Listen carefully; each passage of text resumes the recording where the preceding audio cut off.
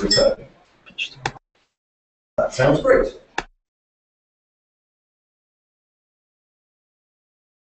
For what we're using it for. But from a server-side point of view, you've got thousands of connections. Now, if each one of those connections has a thread associated with it, then certainly in .NET, where each thread has a default stack size of 1 meg, you're looking into trouble. 1,000 connections, possibly okay. 10,000, okay, as you can see. But wouldn't it be nicer if those threads weren't really threads, if we just had requests? And when something happened, we could just leap back in and say, hey, everyone who was interested in that, you now get a chance to return. Great fun. So it really depends on where you are, and the magic isn't going to stop the user from interacting. And if they set some value on a text box, then when you get to the next bit of code, if you ask the text box for its value, you'll see that new information. Sometimes that's exactly what you want. Other times it won't. In particular, suppose you want your user to be able to cancel this long-running task. If they hit cancel in here, then possibly this operation supports cancellation, and you can cancel that, it won't take any resources. But either way, you can notice as soon as you do get back in and say, I'll stop doing this operation because I don't need to do it. So sometimes it can be a blessing, sometimes it can be a blessing. So defining long run. It's entirely up to the user, the developer rather. For Windows 8, long running is defined as 50 milliseconds. In that, if you're going to do anything that might take more than 15 seconds, you're strongly encouraged to make it asynchronous. 50 milliseconds isn't very long.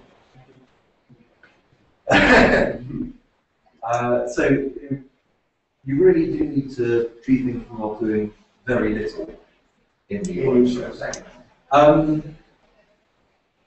Yes, in each little segment. The whole thing, well, the whole thing can take a very long time. And you know, I'll show an example where it takes maybe 5 or 10 seconds. Obviously, it could take a lot longer. Yes. I would argue that if you're doing anything that's going to take 2 weeks, you'll be regularly checkpointing, etc., so you can recover, and things become a bit trickier.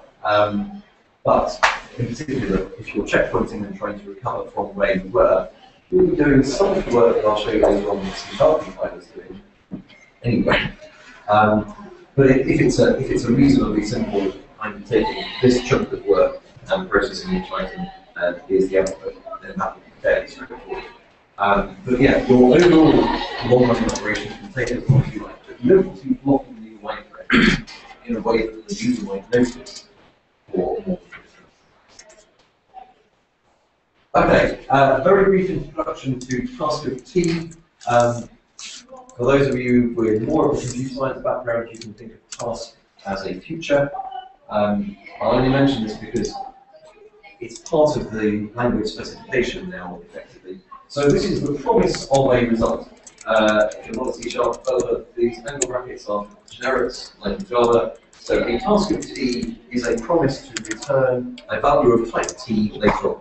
So as an example, the web client type has a variable download string task async, which is a bit of a mouthful, but that returns a task of string. So you give it a URL, it gives you the promise of when it's finished fetching stuff, it will give you the text of web page. That's a HTML. Okay? You can ask the task of T to log until you get the result, the result property. You can ask it to have a continuation, so you can say, continue with this block of code when I finish, or when you finish rather.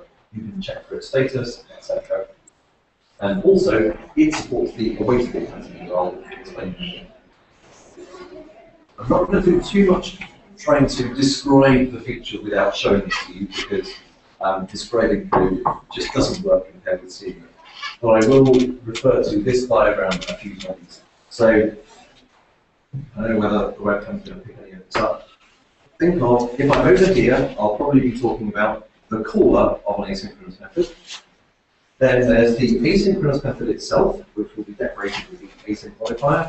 Then there's the async operation, which can be fetching something from a web service, loading something from disk, loading something from a database, doing something locally in a different thread, any number of things. The boundaries between those three blocks, so effectively what makes either the return value or makes the return value work, between the caller and the asynchronous method, you either have void, which basically means when you call me, I will start doing something and you won't have the faintest idea when I'm finished. It's really only there to help with event patterns. Or there's task, which you can think of as task of void, which is I don't have an actual result as such, other than whether I've completed and whether there was an exception. So the synchronous equivalent of task would be to return void. Or there's task of T, either generic or some kind of T. So an async method can declare that it returns task of T. And within the async method, when you're going to do something asynchronous, the way that the compiler works out that you've got something asynchronous that you can await asynchronously is that it implements the awaitable pattern, and I'll definitely show you that in code. Right, demo code. Forgive me for this one. Now I have lots of code here, and it's 1:06 already. I know that really you won't hear from talk to at the end of the AGM, so I will try to be rude. But I will basically ask you what you want to see at any one point. We'll start with a simple application. I'll show you the app running, and then I'll explain what to do. So it's fairly small, but I've got a username and password. If I put in the wrong password and hit kept stocks, it will fairly quickly come back to me and say that's wrong. If I put in the right password, it's currently authenticating, and you can see what it's doing with debug bit. It's authenticating, it's fetching my stock holdings, all of this is completely mythical, of course. Then for each of these stock holdings, where a holding is stock ticker and quantity, it's then fetching the price of each stock ticker, doing a bit of multiplication, or not when it can't find the price of a particular stock ticker, adding it to the portfolio, and then giving me a total again. Okay, reasonably simple, but aside from anything else, we've got three different services: authentication, holdings, and prices. And if we want to think not only in terms of asynchrony, but parallelism, we can't parallelize anything else with the authentication, because until we're authenticated, we don't even know what user ID we'll use for finding out holdings. We can't fetch the prices before we fetch the holdings, because we don't know which prices to fetch, but we could parallelize fetching each of the prices. Currently we're not, and you can see this is very small, but I've got timestamps with each price fetch, and I've made it pause between 1 and 2 seconds for each of these prices. Just to demonstrate, while it's doing stuff, the user interface is still responsive. Oh, I forgot that actually. So yeah, it's all responsive while we're working. Very simple. Let's look at code. So if you've done any C# before, I'd like you to imagine what this code would look like if you were writing it in normal Windows forms. There are two fairly obvious approaches that you could do. One would be to do it using asynchrony and add all continuations everywhere, and that would be tricky.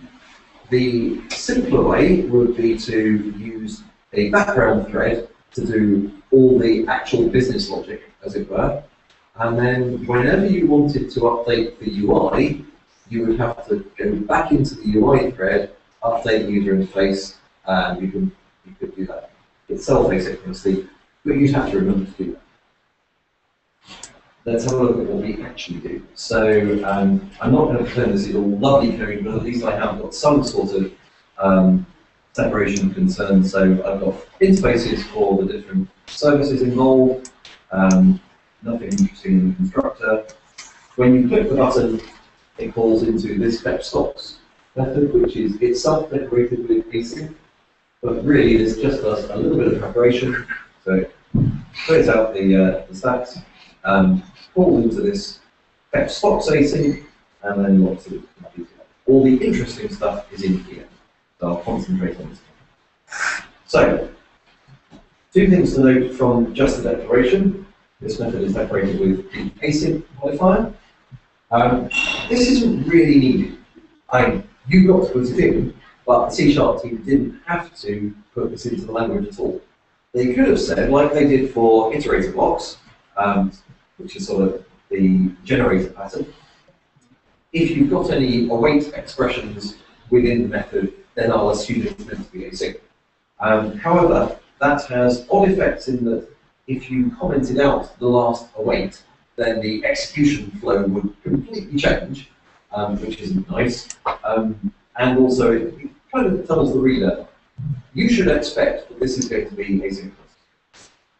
It returns a task, as in, we haven't got anything useful that we want to return from this method. It does everything that it's meant to do without producing an overall result. But someone might want to see when it's finished, and might want to see it as okay. So, I'm not going to explain to start with what the await keyword does, but just follow the code without thinking too strongly about it. So we start off with a try block, and unfortunately the finding block is all the way down here. So all we're doing in this try finally is saying we're going to initially stop the user from fetching again while we're still working. So we can see that working. If I hit fetch stocks, it's grayed out button. And however we complete, even if I get the wrong password, so when that has completed, I didn't have cancellation for this example. Even if we get a failure, when we clear the message box, the button pops on again. So this is try finally working as we'd expect. However we leave the method, it's going to enable the button. The actual code, log is just a utility method. It's nothing very tricky. All it does is directly call append text from text box. So we better be in the UI thread if we're going to do this, otherwise we'll get an exception of cross-thread declaration. So you can see log peppered around the place, which means we're definitely always in the UI thread whenever we're executing any of this code. So we do a log, we call into our authentication service, and that returns a task of nullable query. So the idea is, if we manage to authenticate, it will return the user ID. If authentication fails, it will return. It's not the only way that we can represent the failure, but let's go with it for a moment. So we fetch the user ID, check whether or not it's null. If it is, all we need to do is show the message box and then return. Note that we're just doing return, even though the method itself returns the task, we're just returning as if we were returning from a void method. We then fetch the stock holdings. So again, we call into our dependency, our portfolio service, and we call get portfolio async, passing in the user ID. This time I haven't bothered showing it, but that returns a task of list of stock holdings. So it says, you will call me this method, and I promise that at some point I'll give you all the different stock holdings for the particular user. And again, we always it. Finally, we're going to actually call into another async method. One of the nice things about asynchrony is its composability. And this time we've actually got something that returns the task of decimal. It's going to return the total. So given all the holdings, fetch prices, which our initial stab at this is just going to be synchronous, or sorry, it's not going to be parallel, it's asynchronous, it's an async method. We're just going to loop over each holding, look it up, add a portfolio entry to the grid view thing. If we've actually got a price for it, then we'll add it to our total worth. and then at the end we'll return total worth. Now again, note that the type of total worth is decimal. If you're a Java programmer, think big decimal, not quite the same but similar.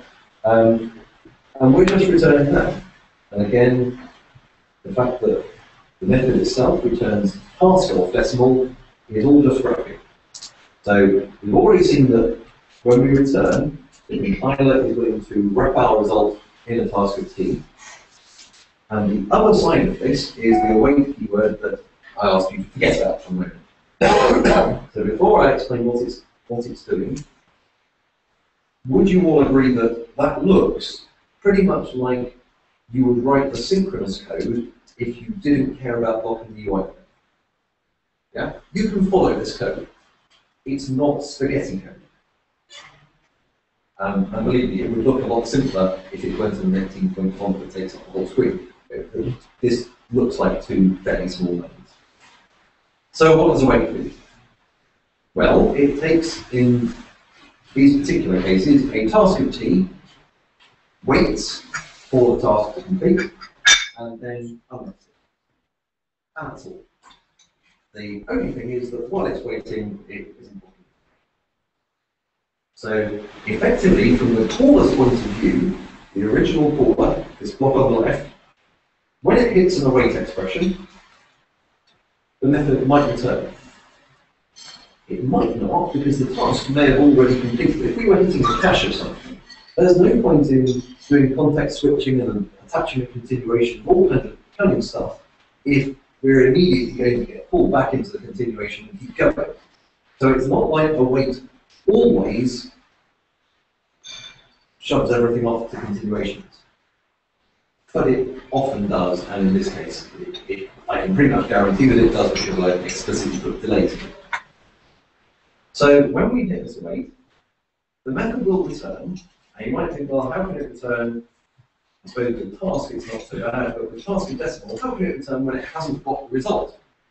Well, it doesn't need to have the result, it just has to have the promise of a result later on. So, we're at the situation where we've called into our asynchronous operation, and that has quickly returned us the promise of our user ID or our holdings or a single price. The asynchronous method is saying, okay, I can't do anything else until I've got the value out of that task. So it says to the asynchronous operation, please call me back when you've finished. And then says to the caller, okay, I'm done now. Here's a promise of, here's something you can watch to see when I finish. And it's out of there. Full stack collapses to whatever it needs to. Then, later on, this asynchronous operation finishes. And it says, hang on, I've been told when I've finished, I've got to call this chap over here. So we call back into our asynchronous method. The cunning bit, the bit that the compiler spends quite a lot of effort doing, is making sure that if we get to, for example, this await here, the continuation points to the end of that expression. So it immediately keeps going, and we're in the middle of a loop here. Well, it just keeps going in the middle of a loop. And likewise, earlier on, even though we were awaiting the authentication task, you might think, hang on, but we're in a try-find block, so when we return, it's going to re-enable the button early. Well, no, because the compiler realizes that you haven't really returned from the method. You're just kind of pausing it. So it doesn't run finding blocks on its way out at that time. It will only do so when you logically have reached the finding block. And it also makes sure that when you do an await, when the asynchronous method awaits an asynchronous operation, it captures the context in which it's already running. In this case, the UI thread, but it could be other things. For example, if you're on a threadful thread, you probably don't care which threadful thread you come back and execute the rest of your code on, probably. But you could do whatever you want. You might have multiple thread pools and make sure that you come back to the same thread pool Maybe you've got a high priority thread pool and a low priority thread pool. Some operations you want to be really high priority, others you don't care when they run. So it will come back to the context that you call this on, and make sure, in our case, that all of our async method code runs on the UI code. Doesn't matter if this guy over here might have used other threads, or it might not. It's just an asynchronous operation. One way of getting a task is to say task.run some method or some block, and that runs in a different thread. And you can await the result of that without blocking the UI thread. This just goes off in the background, and then the continuation gets posted, and the way it happens to get posted,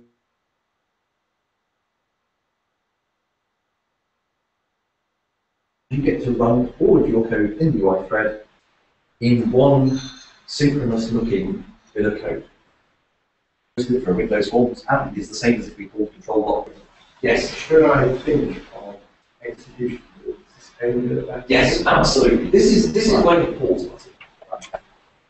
And then on only code well, we've said that we haven't got anything more that we want to do on this thread until that's finished. So something else can use this thread and the user can move through around. So it's paused, not in terms of the thread, but in terms of the method. And that's the tricky bit to get your head around. Speaking of tricky bits to get your head around, what would we like to see next? Okay, the choices are, I can show you how this works under the covers.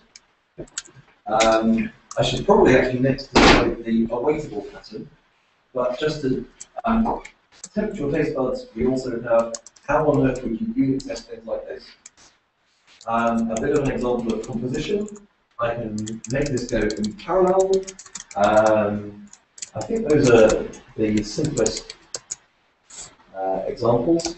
The idea of composition, I can show you a magic trick, which just I love. I will definitely get that in. It's just the most fabulous thing. Yes. Maybe I'm not understanding. Can you see the bit the next one where you go find all the prices? Yeah. There's an await somewhere. There's an await here. So yeah, you have to look up the price and await the result. If you're waiting there, then how do you carry on going around the loop to get the next price, and how do you therefore do them all in parallel? So this isn't in parallel. Okay. This line isn't in parallel, but it is asynchronous. So we're not going to be blocking anything, but it's done. So it's really important to understand that asynchrony and parallelism aren't the same thing. So you're not blocking any other threads, you're just blocking this thread. No, you're not blocking this thread. You're holding this. No, we're not blocking this thread. We're pausing this logical operation. Yeah. But you can't you're not executing any more of this thread, are you? Till the await. Yes, absolutely. We're releasing this thread. And so the confusing bit is we tend to associate a stack with a logical operation, and this separates them. Right. So the first time, if we get to let's think about the very first await expression. Okay. When we await this, we will actually have a stack trace. If we throw an exception here, we will have a stack trace that shows fetch stock section, and that being called by fetch stocks, and that being called by a button click handler. Okay. If we then looked at the stack immediately after the await, we wouldn't have that stack trace anymore. We would just have the message loop that said call into the continuation. Okay. Isn't it that particular stack frame wrapped up in the how you in the continuation? This is why it's difficult to do by hand. So the compiler is making it look as if all this, we're used to thinking of, hey, this is on the stack, right? Well, not so much really. Okay, so it's doing the magic to make it look like a familiar execution environment, whilst separating out the idea of a stack from the logical flow of method. Is it really difficult to use concurrency or not? I have implemented coroutines in this, and it's fun. I've implemented come from in this, which is how the use of it. It requires doing something that the language specification explicitly says you should not do, which is executing the same continuation twice and poking it. So like I mentioned the secret earlier, this is all built in state machine.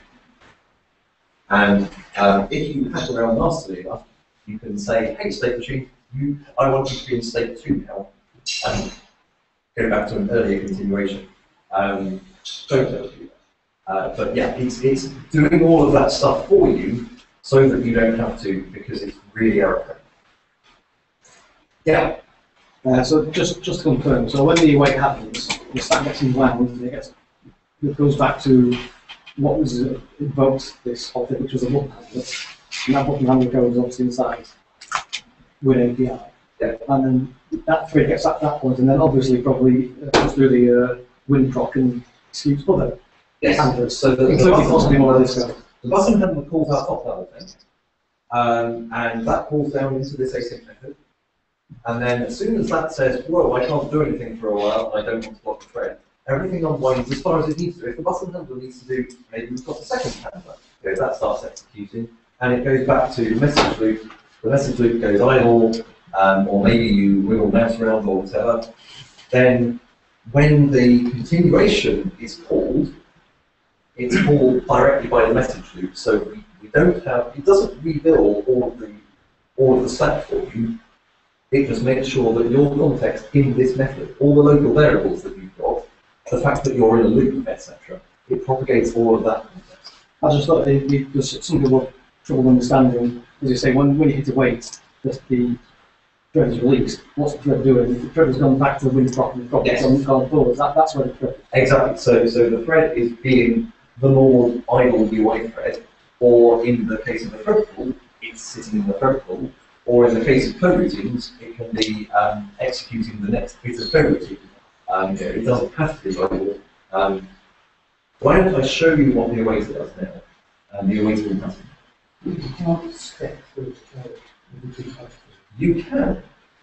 So let's do that. I should be able to. I can install it.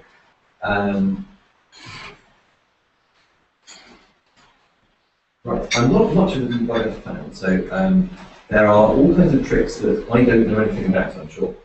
So one thing we can see, this is probably too small to see, but we've got the top stack frame is fetch.async, called by fetch, called by control.concat, called by button. And I will now step over,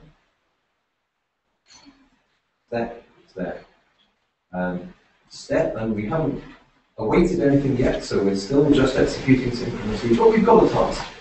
And ironically, if I just sit here and talk for long enough, that task may now have completed, because all it's doing is authenticating. In fact, I don't know whether it will, because this is just using task.delay, which is a sort of asynchronous version of thread.sleep.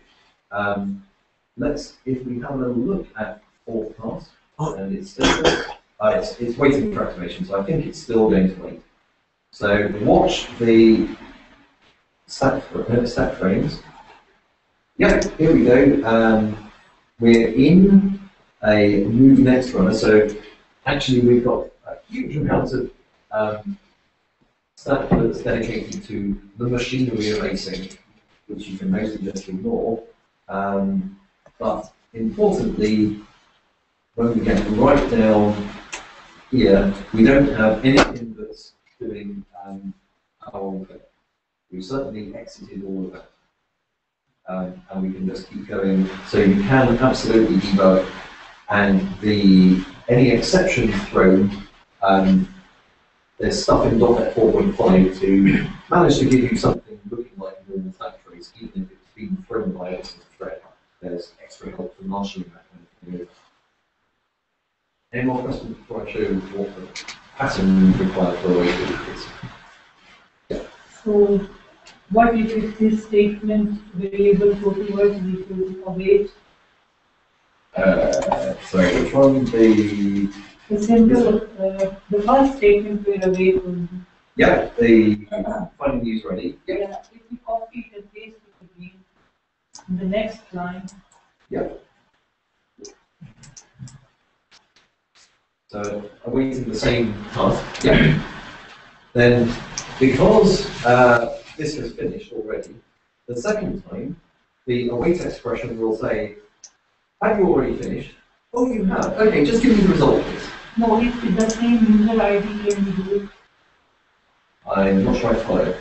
Uh, So you can certainly exactly do, same right? statement. Well, it would have to not include the declaration because you can put the same Okay. place. But Now what happens? basically, this would assign the same value to the variable again, and because once a task is completed, it doesn't uncomplete. I like to think of a task as being like a cardboard box that says, I'm going to have a cat in at some time in the future, and I'll tell you when. Well, when we've already opened that box to have a look at the cat, if someone else says, could I have a look at the cat? It's not like you close up the box again and say, right, you've got to wait a while. Then you can already see the cat. So it doesn't need to do anything at that point. It can just say, yeah, sure, here's the result. Indeed.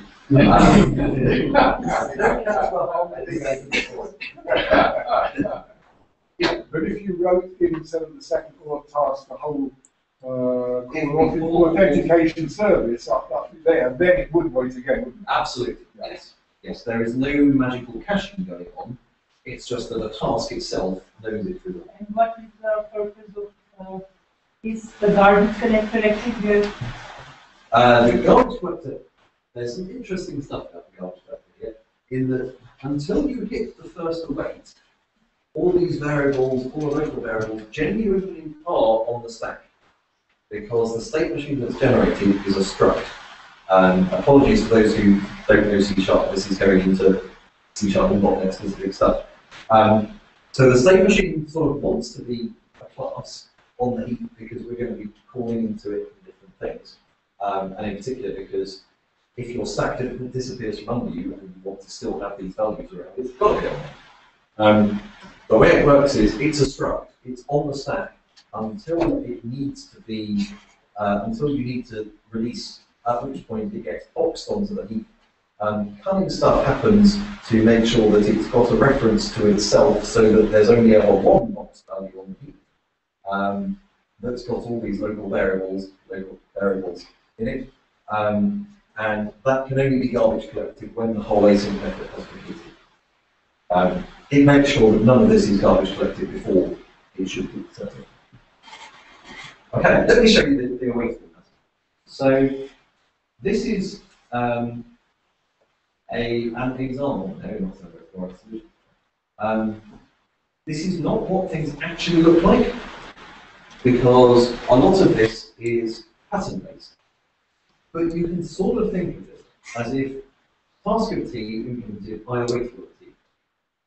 So if you're familiar with IEnumerable or Java iterable, where you say, get me the cursor to iterate over this thing, we've got something similar. It's not clear to me whether this is actually required or whether you could just have an awaited thing, but this is effectively what we've got. So something that's awaitable has to have a getAwaiter method, which we then, the compiler will call getAwaiter to get an awaiter, and then it will waiting, I will just call getResult immediately. Otherwise, I will make sure I've got a continuation, all onCompleted, and then return. And the onCompleted passes in a continuation where the first thing it does after getting the state machine to the right on the code is to call getResult. So you've got sort of the shortcut and the long path where it needs to actually await. And the idea is, however you got there, by the time you hit getResult, you should be back where you started. The two paths should be equivalent. Okay? Now I said this is a pattern. There is no such interface as iAwaitable or iAwaiter. There is an iNotify completion that has this void onCompleted, and there's also a IE critical notification, completion notification or something, which has a void unsafe completed. Yeah, your pretend classes interface, it's very similar to reactive extensions. Yes, I'm not at all surprised. The problem was this is quite similar to reactive extensions, which is sort of like a push version of IEnumerable, where instead of saying gimme, gimme, gimme, you say tell me when you've got a result, tell me when you've finished getting a result, or tell me if there's a problem. So it's sort of an inside-out version of asynchronous, of immutable, and can often be used for asynchrony. And it has, I haven't looked at how the Reactor extension teams have integrated with async, but they have. So there are ways that you can, I think, adapt from one form to the other, and the way something was previously Reactor extension. So the compiler makes sure that whatever you try to await has a getAwaiter method, or an extension method called getAwaiter, which returns something which implements this pattern. An extension method, for those non-C# folks, is a method in a static class going miles away from the actual type, which is decorated to say, I'm an extension method, pretend I'm an instance method on this type over here. So string doesn't have a reverse method, but you can define an extension method called reverse, and then call in quotes foo.reverse, and the compiler just says, right, I'll switch that round to be reverse, and then pass foo as the argument. So it's fine to do that as getAwaiter as well, to create a getAwaiter extension method on some other type. And that's in fact how the original technology previews of all of this stuff worked. They gave you some libraries, and the libraries contained extension methods on task of T, and task of T itself didn't have a getAwaiter. It does now, and they're able to make it more efficient. Okay, so we have, is it until 7:15 or until kind of 7? We're not going to do our half right. Just do that. Guy. Right, okay. So I've got about quarter of an hour. Let's show you something fun. We wanted to parallelize things. So let's run this demo. If I type in the real username and password and put it on the debug, you'll see it's authenticating, associating all steps in holding, then about at 1.5, 2 second intervals, it's fetching into the prices. I have another version of the code that has this in parallel. So if I do fetch prices parallel async, this looks fairly similar. So this takes the holdings and then transforms the list of holdings. I'm not going to get this on the line. Transform each holding into an anonymous type where the result is the holding and the result. And this is an asynchronous demo. So just like you can apply async to actual methods, you can apply async to anonymous methods. Effectively, this is building a list of tasks, and each of those tasks, when you await it, will give you the holding and the price. But it will do so asynchronously by calling into the price service and only returning the result when it's got the price back. And we call to this so that it's all not lazy. So by the time we've got here, we have actually started all the tasks to fetch all prices. And now all we need to do is iterate over the tasks and await them one at a time. And if you look now, you will see in debug, so it's still taking a while to fetch all the holdings, and then we get all the prices really quickly together. Looks better? Yes? Can anyone think of any slight problems with this? Yeah? If the first task took 20 seconds and all the rest of them takes 2 seconds, then it's all like 20 seconds.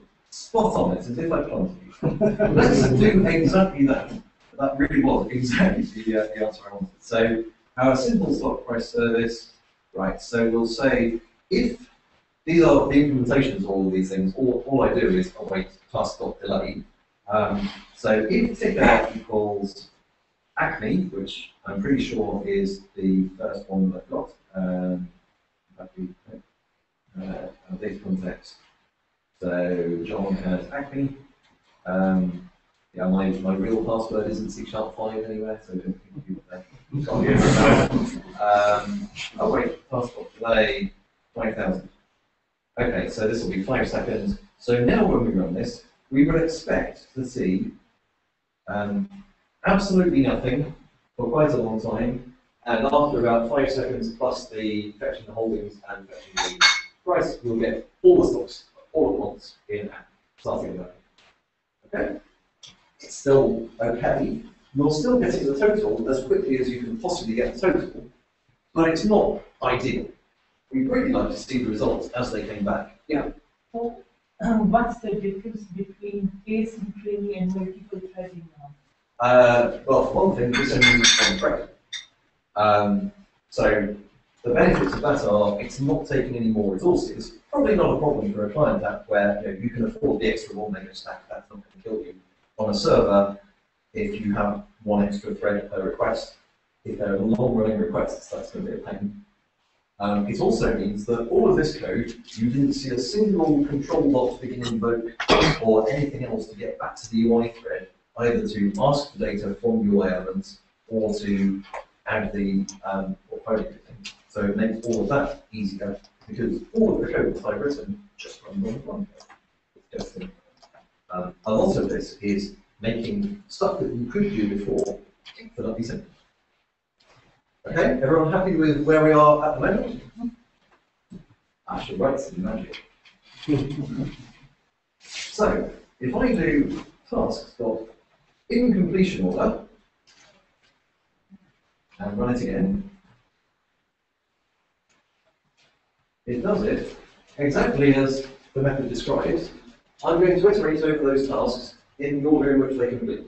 So we've got 4 of the results, and soon Acme will show up with the last one. Doesn't that sound like magic? I'm calling in completion order, and obviously they haven't yet completed. Let me show you how the magic works.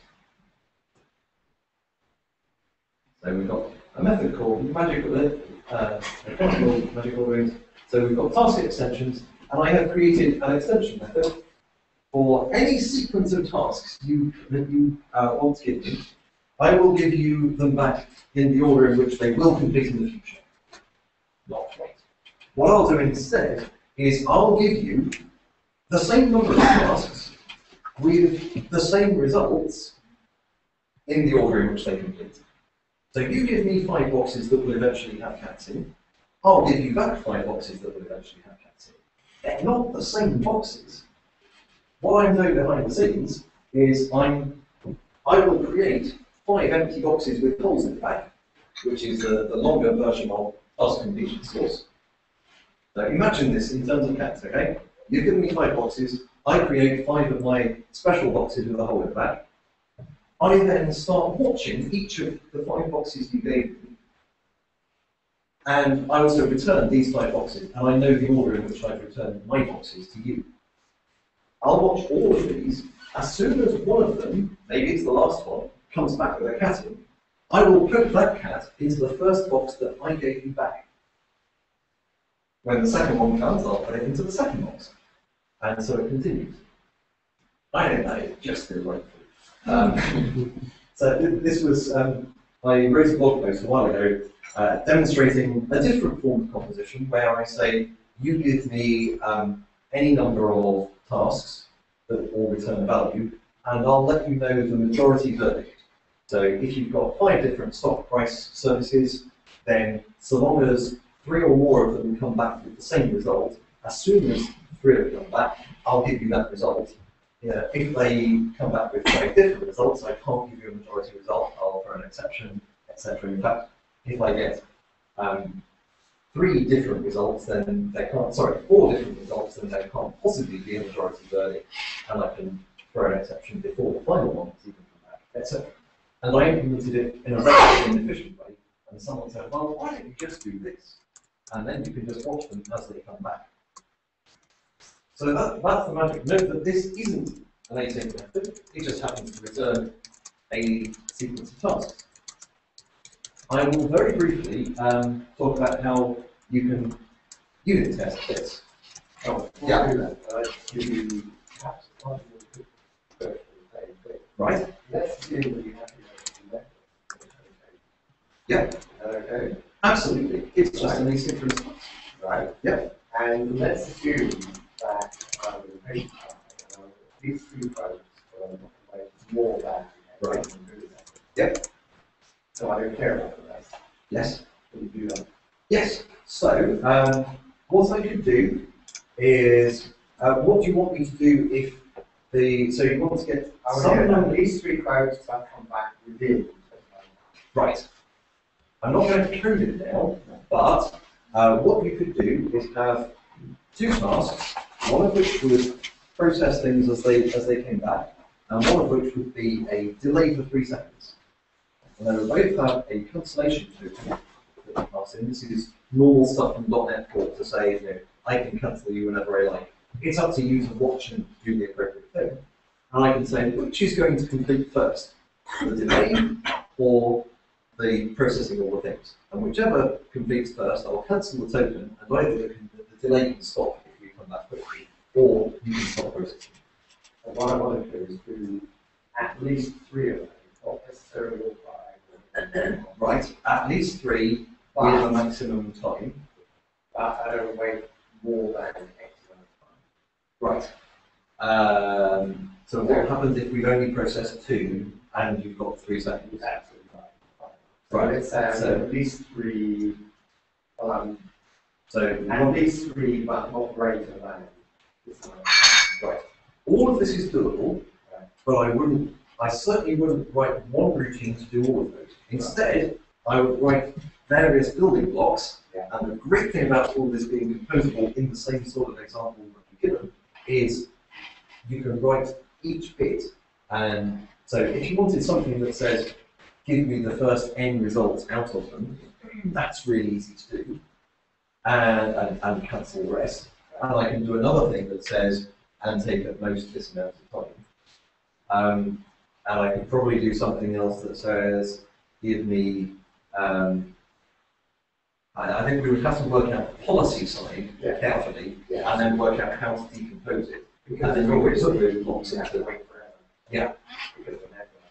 And one thing I haven't explained is how exceptions work in all of this. And basically, you can find that make sure that it looks more. There's a slight hiccup in that multiple things can go wrong in some cases, certainly when you do a task.when order, which says, I've got loads of tasks, let me know when they've all finished. If all of them go bang, then you've got 5 exceptions, or however many exceptions. And the way that the normal try-catch works with async is it says, if there's at least 1 exception in the task, so task.exception returns an aggregate exception that can contain more than 1. The compiler says, I'll just throw away, the waiter says, I'll throw away all of the first. And you can catch the first in a strongly typed way. And that's almost always what you want. But you need to be aware of when there might be multiple exceptions, and then you can always ask each of the original individual tasks what their exceptions were. Or I've got another extension method on task, I don't think I've got it in here in fact, that says, actually don't unwrap the exceptions, give me back the original aggregate exception. So you could do try to task dot with multiple exceptions, just as an extension method. That returns something that implements the awaitable pattern. And then catch aggregate exception, I'll look at all the exceptions. So it's really easy to add that when you want to, and most of the time, frankly, you're not going to manage to think about multiple things going on at the same time, or you don't care. Right, we're pretty much out of time. I'm not going to even start with the time machine. So in order to unit test this, really you want to be able to,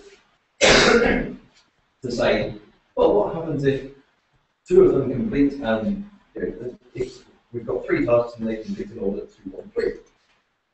Well, I want the return tasks to complete in the right order, and the first one already have completed when task 2 has completed because it's the first one, etc. I will show you that it is possible to unit test it. So, as an example, I create a time machine. I schedule success cases. So these tasks will actually complete in order 1, 2, 3. But then I'm going to create an array of them out of order 2, 3, 1. And then I can say execute in context, which is pretend I'm in a single-threaded context, because I really, really don't want threads involved in my tests. That's the root to flakiness. I've got an enhancer, which is like a sonic screwdriver of time, so I can say I'm going to call my production method in completion order. I'm going to advance time to t equals 3, and then all of them should have results. And that's one task, one test, and the results should be in the order that we decided they were completing, not the order we provided them. And then there's a slightly longer test that says, before we start, at t equals 0, all of the tasks returned by the method should be waiting for activation. Then when we've advanced to t equals 1, the first one that we gave back should have said, hey, I finished, and the other two are still waiting.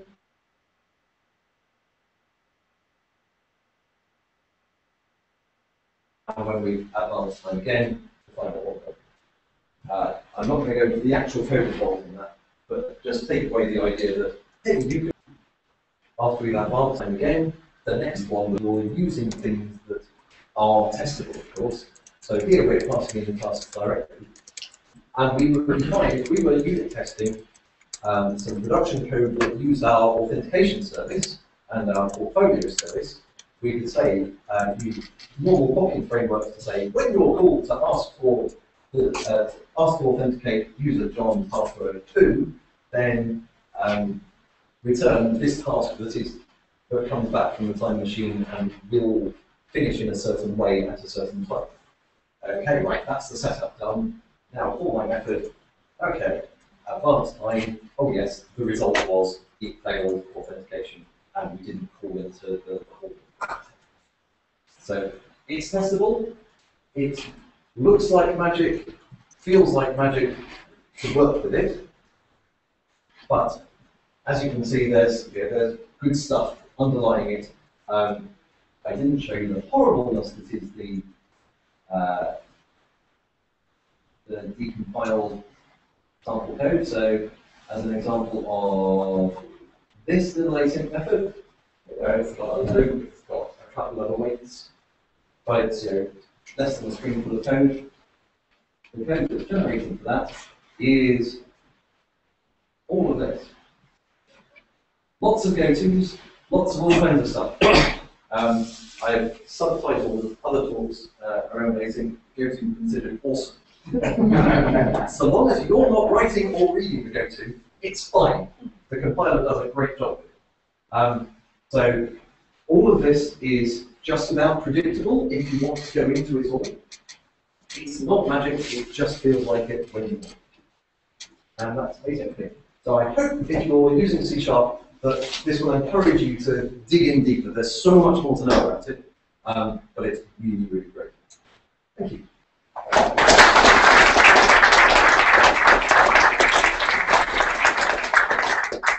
Now there are going to be some questions at the end of that. And if you want to ask a question, that'd be nice. So where's the spaghetti? The spaghetti is all in what the code would have looked like if we weren't using async. So if we tried to do this with continuations manually, it would have been horrible. We'd either have had each bit, well, I can't even think about how we would have done the loop bit of looping over all the prices, because when each one finished, we need to remember that we still had some to go. So we probably need to extract an extra class to hold that state information. And yeah, it gets yucky. I would almost certainly have forgotten that when we've authenticated, if we got the username and password wrong, we still need to re-enable the fetch stocks button. That kind of thing. We've got 2 exit points from our asynchronous method. Try-finding makes it really easy to re-enable stuff. With continuations, hideous mess. Another way of looking at it is you have to do the right up your own code. Yes, yeah. Obviously, you wouldn't write anything quite like this, but it would be pretty hideous nonetheless. Who is that? You had to write Can you just wait for the mic? yeah, sure. I'm going to try and record this. Posterity. A little posterity. You had to write your incompletion order. Yes. I think that should be part of the standard library in C#. It's a Yeah, so the question is, should combinators like incompletion order be effectively part of .NET? I think it would be interesting to have them as part of .NET. I suspect the problem is that no one, not even Microsoft, has enough experience of how people are going to actually productively use this yet to know what building blocks to provide. And if you provide the wrong building blocks early on, that's death. However, there's something called TAP, which is a task asynchronous pattern. So a white paper from Microsoft that you definitely want to read, written by far cleverer people, which contains all kinds of combinators at the end of it, including incompletion order. They call it interleaving. Incompletion order is more, it says what it does. But there's all kinds of things here. There's return when first has finished, all kinds of bits and pieces. So I'm sure that people will be rolling their own, probably wrongly, for a while. And hopefully in a future version, either a future version of .NET, or I suspect actually Microsoft will eventually publish an extra package on Lua that is, here's a load of goodness. And there is also one package called Dataflow, which is a set of things that plays nicely with the task asynchronous pattern, and is particularly geared towards producer-consumer type environments. I mean, in your simple example, you needed that straight away, so it's pretty obvious it's needed, really, isn't it? Yeah, well, it's needed. There are other ways of doing things. We could have just attacked continuation directly. But yeah, it's a straightforward way of getting an optimal result of seeing moving through. So yes. What I didn't say is, hey, if the first one to return throws an exception, we won't notice what the other ones are doing. So maybe you want to pass in an exception handler that is attached to everything that hasn't already passed, or something like that. It's that sort of detail that comes with experience. My guess is that Microsoft will be watching quite closely what happens. I really hope this is widely used. In Windows 8, you haven't got much choice other than to use this because everything's asynchronous. So you either do it by hand or you don't do it at all. Whereas in the previous world, people would just say, asynchrony is too hard, I won't bother trying. I'll either do things in the UI thread or I'll shove it all over to a different thread and fall back when I need to. Sorry, carry on. Is there anything within the extensions or with the outer language to deal with thread and I see it's sort of like a inference in some ways? So it hasn't been added to the platform in that it's been there since .NET 2, synchronization context. And it depends on the awaiter. It's up to the awaiter to work out, hey, I will pick up the synchronization context. And in fact, you can call an extension method on task. I can do await task dot configure await and say continue on capture context false. In which case it will say, well, I actually don't care about continuing on the same thread. So all of this was previously available. There is the idea of any thread is in a synchronization context, or it's not, which is sort of equivalent to the critical one. So all of that is already sort of done. Yeah. Just maybe another question. You have the example where you want to get a majority price. Yep. And there's just a more complicated example. I was thinking about a simpler one, but I'm wondering, is it actually implemented for any simpler? I suppose you want it to start a both, right? So you're having a number of tasks, and they're all going to become true or false. Yeah. And you just want to get the majority, which clearly, once you've got what side of true or false is more than half. That's exactly the same. Yeah, but do you still have to construct the new list of the new array of list of tasks, or can you is always doing it without even doing that? Well, you've got all the tasks, The original ones, but you had to construct new ones that you returned, didn't you? Oh, the incompletion order happens to, because that's returning a set of Can you do it without that incompletion? If you're doing I didn't show the majority voted on, and that wouldn't return a sequence of tasks, it would just return a task of two. So it's got to return one task. In theory, no, it does have to create one new task to be a placeholder for when I've got the majority, that will contain that majority. Not all the Majority. Any more questions? You can chat to me later on as well. Absolutely. Or email me. Absolutely. I have a look. You know, some people put it on their slides. If you just search me on there, you'll find it. And will you give us the URL for the white paper? I can do so.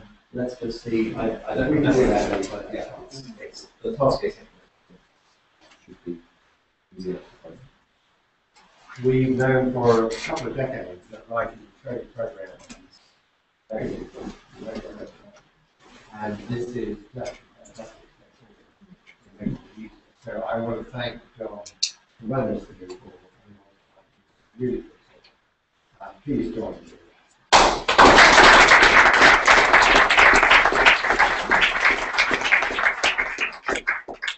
Very easy to talk about language.